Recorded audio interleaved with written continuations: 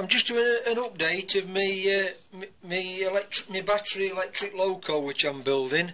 I explained to you in part 1 that I was making it out of all my scrap items that I've got in my garage that I've had there for years. And what I've done, I've had a full day at it, and I've sorted all my material out, and I've managed to scratch enough plate up to build this what's in front on you. And I know I've had to join it in places, but it don't really matter. It'll not be noticeable when it's all painted up. So this is where I'm up to at the moment. I've got all main chassis made. It's took me all day to make this and get it tacked together and welded up. Really, it's took me that long because, like I said, I'm working with bits of plate that's all different sizes, which I'm having to cut down and weld it together in places. If you can see, I've had to weld that piece together there. But my idea is, I'm a novice at this, and I've just joined my local model engineering club, and my idea is to just use all my scrap up and do it as cheap as I can. And the only thing I'm going to have to buy is one motor and a controller. So this is where I'm up to at the moment. I've got the main chassis all built. I've put these extensions on here for me axle boxes where me spindles and wheels are going to run. And I'll just give you a quick idea at size. The overall length is 2 foot, the overall width is 1 foot, and I've done my wheelbase at 10 inch. That's my wheelbase. I'll just turn it over and show you it the proper way up. Right, so this is basically my chassis made up now. I've just got a few other little bits and bobs to finish off on it. While I was welding, I've melted a bit of me lino cover on my bench with heat. It's just melted onto the plate, so that'll all rub off with a wire brush. And like I said, I've joined pieces together to get me sizes, but it'll not be noticeable once it's painted. So that's what it's going to look like from a side view anyway. And these are going to be where my axle boxes fix. And I've just made a start sawing these off some 2-inch square bar. Not sawing them by hand, I'm sawing them in my mechanical saw which I made a long time back. I ain't got a bandsaw, so it's just a slow job on my mechanical saw. In fact, I'll just show you that running.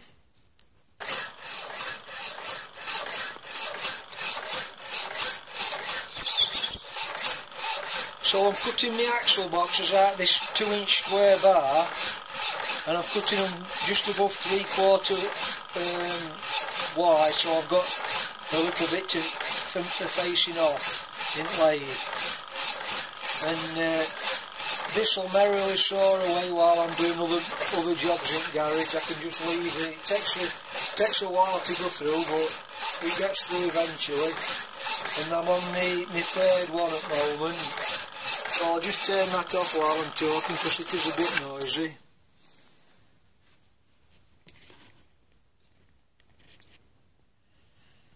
And I've just made a start in my first axle box. I've just set that up in lathe and faced it up. I've got 3 more to do. Well, I haven't finished this one yet. I've got to bore it out for bearing to fit in. So that's where I'm just starting on my axle boxes. So basically, here's my axle box. That's going to fit in that slot down here on loco, with a spring above it, and then my wheel on inside.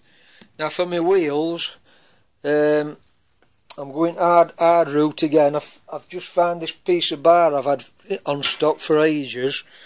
It's 4-inch diameter, and it's just going to be wide enough for me to get at least 4 wheels out on it anyway, with a bit to grip onto in chuck.